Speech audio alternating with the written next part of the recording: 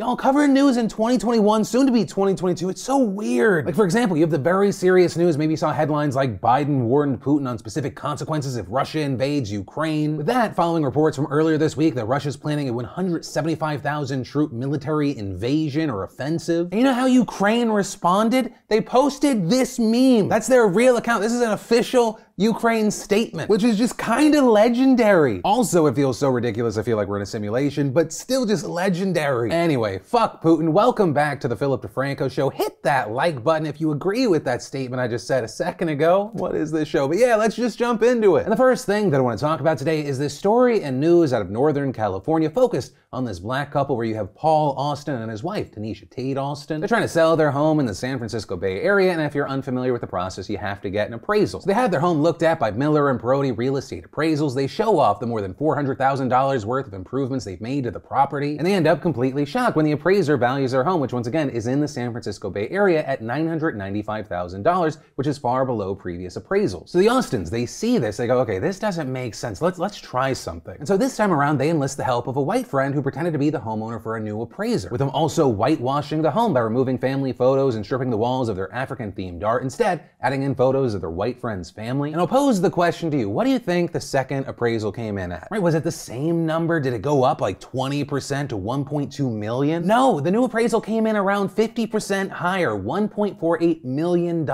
which notably was also the median home value for a single family home in their county. And so following that, you had Paul Austin telling the State Reparations Task Force in October that he believes the property was devalued, quote, because we are in a black neighborhood and the home belonged to a black family. And so now, with the help of a nonprofit, the couple suing over this lowball valuation, yes, seeking financial damages, but also they're asking the court to order the defendants to ensure that they will not discriminate when appraising homes. Because they're not the only black homeowners who have had these experiences. In fact, just this last year alone, we've seen headlines of black owners in Indiana and Ohio calling out the same issue. A 2018 study by the Brookings Institution also finding that homes in black neighborhoods in U.S. metropolitan areas were undervalued by an average of $48,000, amounting to $156 billion in losses. With the leader of that study, Andre Perry, saying, it's almost like when people see black neighborhoods, they see twice as much crime than there actually is. They see worse education than there actually is. I think this is what happens when appraisers, lenders, real estate agents see blackness. They devalue the asset. They devalue the property. Now, with all that said, the appraisers in this story have not publicly commented on the lawsuit, so we're gonna have to wait to see what happens here. And so until I get an update that I can report here, I'd love to know your thoughts on this story and situation. Then, in entertainment news, we should talk about Drake, the Grammys, award show culture in general. Right, over the years, many have said, you know, Drake has this love-hate relationship with the Grammys. He's been nominated 47 times. He's only won 4. And very notably, one of the times he won, he even said this. If there's people who have regular jobs who are coming out in the rain, in the snow, spending their hard-earned money to buy tickets to come to your shows,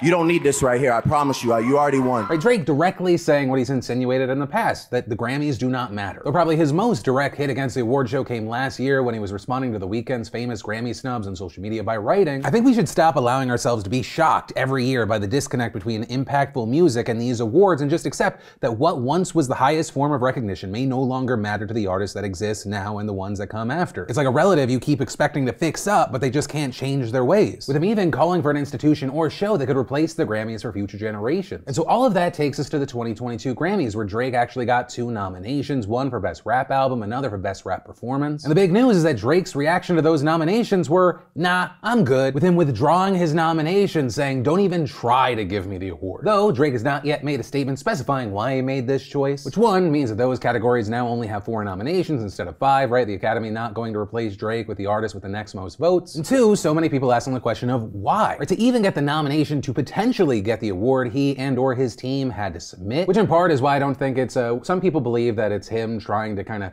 disconnect himself from any media attention following what happened with Astroworld and Travis Scott. Right, he's got other stuff scheduled, so I don't think that's the case. So to me, it very much seems like he's just making good on what he said last time and what he wrote down, rather than him pulling the move before he got the nomination where people could go, you know, maybe he wouldn't even get the nomination. He now gets all this free attention that shows that he's kind of a man of his word. Really, from here, it's just a question of, is there a snowball effect? Do we see people boycotting the Grammys or pulling their nominations? Drake is such a big name and artist that it is possible, but the cynic in my head says no. You're talking about the entertainment industry, the music industry. The egos need to be fed. And I say that from my much smaller place in the entertainment world. Like, I think in general award shows are silly bullshit pageantry. But I'd be lying if I told you it didn't feel good when I got some of those guys in the back. Getting that outside love, attention, and praise that we didn't get as children. But still, the whole situation does highlight something that is true about award shows, but also so many facets of life. Things only matter when we decide as a group that they do. And coming back to this, I mean, how many of us have watched award shows in the past and we're like rooting for people, but we didn't even know who's voting? Bring it back to Drake's point in the Grammys, like, why allow this little award so much control over if you think that you're valid and you're legitimate? When you're you know how many people are buying, you know how many people are streaming, you know how many people are showing up to your shows. Meanwhile, there's a part of your brain that's trying to get validation from a bunch of people you probably don't fuck with. And that, I think, especially because of the rise of social media, is a universal thing that we should all kind of look inward on. We often give too much power about how we think about ourselves to people that shouldn't have it. And that is my Christmas gift from me to you. If any of this resonated with you, try and figure out why and what you should do about it. Sorry, Drake, I know you were supposed to be the point of this story, but we're moving on. Then move over Obama's tan suit. A new, ridiculously stupid controversy is here to play. And that's because this morning, Politico ran the headline, Kamala is Bluetooth phobic. I guess because Kamala Harris is racist against Bluetooth, question mark, exclamation point, was a little bit too crazy even for Politico. With this either veiled hit piece or just absolutely lazy story that I'm guessing these authors needed like to hit a quota before the end of the year maybe? Explaining that according to 3 former aides, Harris is worried about possible security breaches from using wireless headphones and prefers to keep her cables. Also going through the piece, it kind of feels like the authors realize this is a kind of a ridiculous, relatively weak story, so they try to insert some humor. With the 3 reporters on the piece writing things like, should someone who travels with the nuclear football be spending time untangling her headphone wires? The American people deserve answers. It's all just so stupid, and it hurts my brain that 3 professional journalists put out this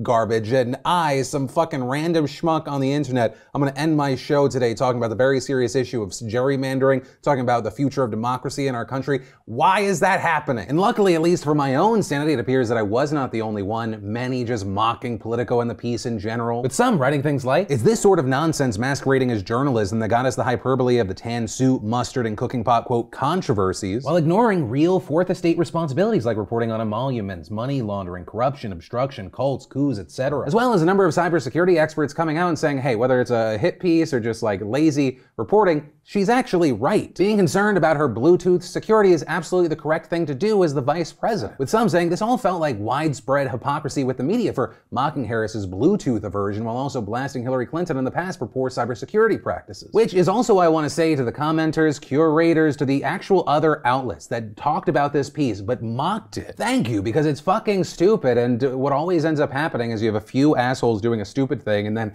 everyone gets kind of painted with this broad brush. But yeah, that's all I'll say about that. And to Alex, Tina, and Ruby who wrote this piece, I'm very much looking forward to your next piece of if Biden replaces the toilet paper when he's done, or if he just puts it on top of the holder like a monster. You know, really put those degrees to work. But from that, I want to take a second to thank the sponsor of today's show, SeatGeek. Most of you know I've worked with SeatGeek for a long time now, and I'm super excited to be working with them again. Stuck wondering what to get someone for the holidays? Trust me, tickets are the perfect last-minute gift. You'll be giving the gift of an experience that they'll love, and you can't go wrong with that. And our friends over at SeatGeek have all the tickets you could ever want in one place, from live sporting events to concerts, art exhibits, festivals, stand-up comedy, and trust me, the list goes on and on. SeatGeek has your back by putting tickets from all across the web in one place to make buying simple. So whether it's next week or next year, you can find any and all the tickets that you want. Even rate every ticket 0 to 10 to make sure you're getting a good deal. It's simple as green means good, red means bad. And fantastically, you can get $20 off your first purchase by using code Phil at checkout. That's $20 off your first purchase with promo code Phil, and give the gift of live events this holiday season. So click that link, download the app, and get started today. And then let's definitely talk about this story involving Bitcoin, the mystery behind its creator, and $50 billion. Right, so this begins back in 2018 when the estate of a man named Dave Kleiman sued Australian computer scientist and businessman Craig Wright. Now notably, the two were business partners. However, Kleiman died back in 2013. And so you had his brother bring the brunt of this lawsuit and alleging that Wright plotted to swindle Kleiman out of intellectual property rights to a number of blockchain technologies, as well as half of the 1.1 million Bitcoins they had mined together between 2009 and 2013. And at that time, that was worth around $5 billion. However, today that would be worth well over 50 billion. And as the AP noted, these were among the first Bitcoin to be created through mining and could only be owned by a person or entity involved with the digital currency from its beginning, such as Bitcoin's creator, Satoshi Nakamoto. However, Satoshi Nakamoto isn't a real name, it's just a pseudonym for Bitcoin's creator, who to this day is still a mystery. And while the original filing itself states that it's unclear whether Wright, Kleiman, or the two together were responsible for the cryptocurrency's creation, Wright actually began claiming he was Satoshi back in 2016. Though, to be clear, much of the crypto community believes that is a heaping pile of dog shit and that he doesn't actually have access to any of the 1.1 million Bitcoin. But still, during this trial, you had prosecutors arguing that Kleiman was in fact co-creator of Bitcoin alongside Wright, meaning that Kleiman's estate is entitled to half of Satoshi's assumed fortune. But ultimately, what we ended up seeing yesterday was a federal jury in Florida largely siding with Wright and saying that he doesn't have to hand over any Bitcoin to Kleiman's estate, which, if he isn't actually Satoshi, is a major blessing for him, given that he now doesn't have to fork over the money that he might not have. But that said, the jury did decide that Wright needed to pay $100 million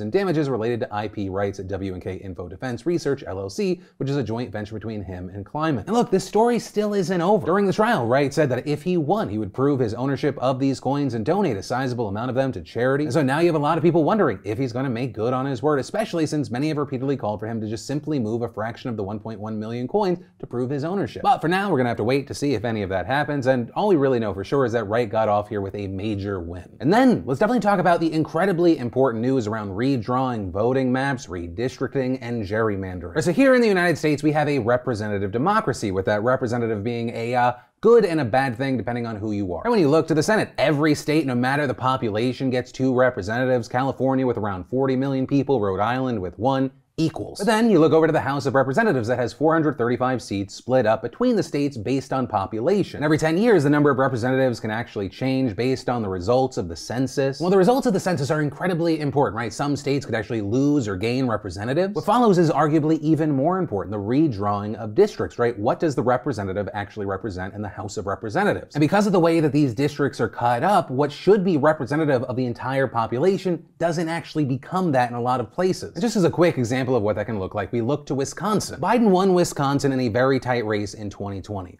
But the way the state looks like it's going to be cut up for the next 10 years would skew voting demographics, so Republicans would more than likely win 6 of the state's 8 congressional seats. But with all of that said, right, Wisconsin's not the focus of today's story. I just wanted to use that as an example of what's supposed to be representative not necessarily being representative based on some factors. Instead, the focus today is on the Justice Department now suing Texas over its plans to redraw voting maps, arguing that they discriminate against Black and Latino voters while giving more power to white people. Specifically, the DOJ claiming that Texas's redistricting maps violate the Voting Rights Act by essentially diluting the influence of voters of color who have driven population growth in the state. Right, according to the lawsuit, 95% of Texas's 4 million person population growth over the last decade has been attributed to minorities, and specifically Latinos, resulting in Texas being the only state to gain 2 new congressional seats in the last census. But with that, you have the DOJ claiming that not only have Texas Republicans given those 2 new seats to predominantly white communities and preserved seats held by white GOP members, they claim that the Republicans have intentionally crafted its maps to dilute the increased strength of minorities' voices in the voting process that should have come with the demographic shifts. This by either eliminating minority districts altogether or redrawing lines in a way that concentrates power for white voters. For example, the suit outlines multiple instances where the districts were redrawn to group minority voters in urban areas to also be counted in the same districts as rural, predominantly white areas to ensure white voters are the majority. In one instance, the DOJ claiming that Texas, quote, surgically excised minority communities from the heart of the Dallas-Fort Worth area by grouping their neighborhoods